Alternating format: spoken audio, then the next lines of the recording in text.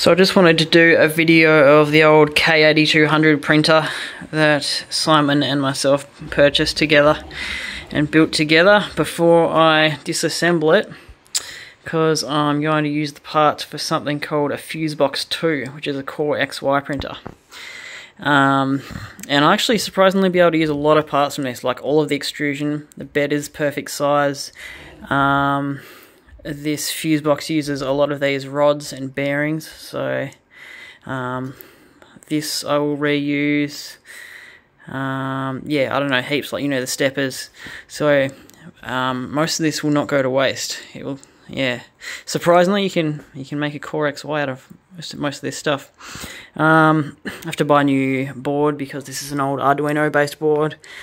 Yeah, a few other things, but yeah. But basically, yeah, I just wanted to kind of go over the changes that we made from the stock K8200.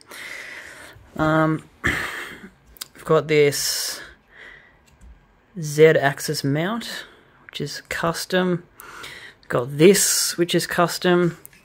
The original K8200 had like a just like an M8 like threaded rod, like and like a regular nut kind of thing. But I more recently upgraded this to an actual lead screw, so that helped a lot.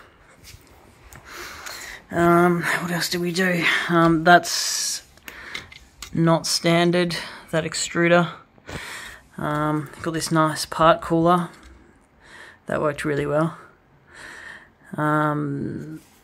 Step motor with PID control, so it doesn't lose steps. Upgraded belts to GT2 because the original belts were, I don't know, not as accurate. And I think I may have even gone smaller on the, I think it's like a 20T pulley, which might have been a bit smaller than, I don't know. Either way, it was an upgrade. What else have we got? Got some cork under the heated bed. I'm pretty sure Simon did that one.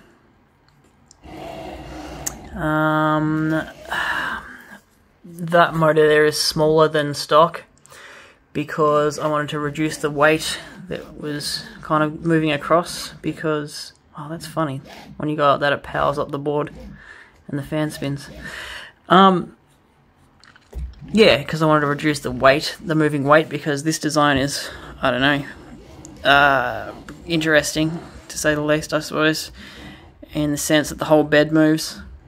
It's cool, but yeah, I mean, obviously there's a lot of weight to move around, so from memory it was losing steps in the X and Y axis, so yeah, that's why I got this, and reduced the weight. What else did we do? Made a spool holder. That was cool. That's not standard from memory.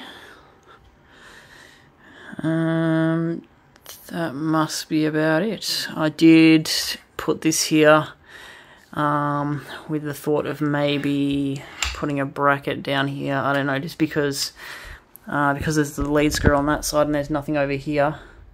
This moves up and down a fair bit, so I was kind of working out a possible way to brace that.